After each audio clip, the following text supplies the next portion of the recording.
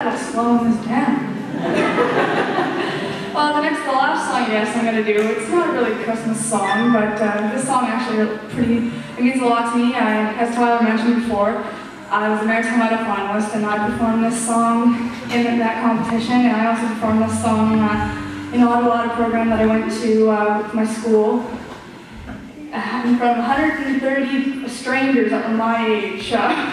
It was pretty nerve-wracking, but yeah, this is Hallelujah.